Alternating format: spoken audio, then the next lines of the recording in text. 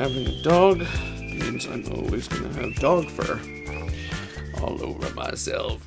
I'm trying to look presentable. I'm trying. Okay, let's get on with the math. So, looking for a cheat, a real easy way when your teacher asks you to compare two fractions and to figure out whether, to figure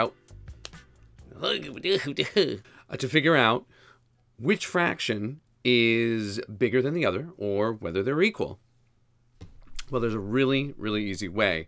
The key to all of this is to make sure that the denominators are the same. If you have that, you've got it. All right? I'll give you an example using a really easy problem. If we're looking at 1/4 and comparing that to 3/4, well, obviously, since the denominators are the same, it makes it really easy to see which one's bigger. If you take something and split it up evenly into 4 parts, if you have 3 of them, it's going to be more than if you have 1 of them. So 3/4 is going to be greater than 1/4. Pretty simple, right? Okay. But it definitely gets a little bit harder if we're talking about something like 5/6 and comparing that to, say, 2/3. If we have that, in this case, we have 2 different denominators and we have to do something. Well, here is where the trick comes in.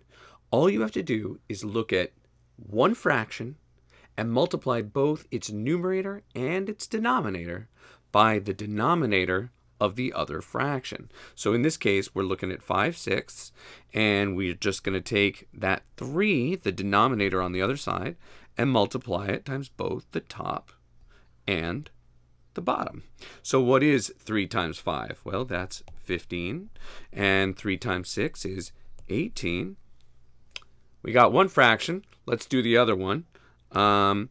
If we look now at 2/3 and multiply both the top and bottom by the denominator of the other side, in this case, that's 6.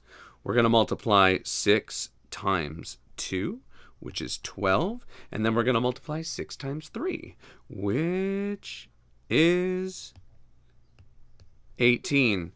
And just by doing that, both the left fraction and the right fraction have a denominator of 18, and we can easily see that 15 over 18 is greater than 12 over 18.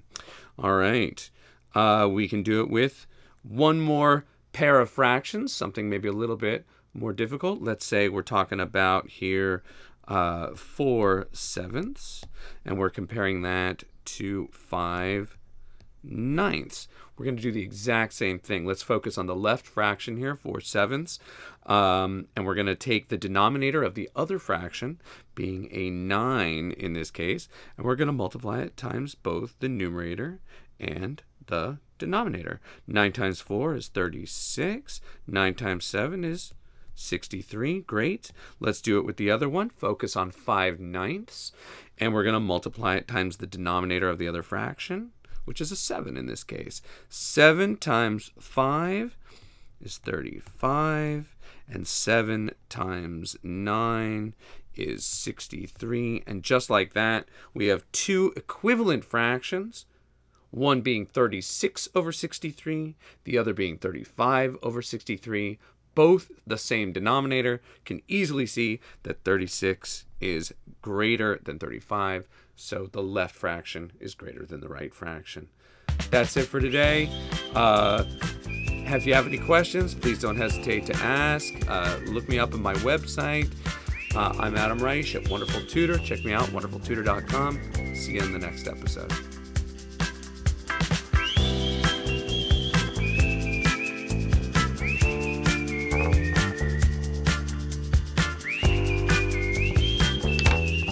That's it.